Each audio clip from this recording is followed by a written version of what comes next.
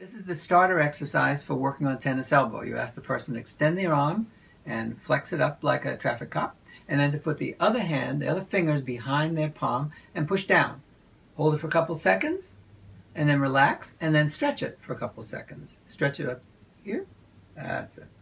And then go back again, and in a couple seconds, push. Should not be painful, and then down. Should just feel like you're using it. And they do that 5 or 10 times, several times a day.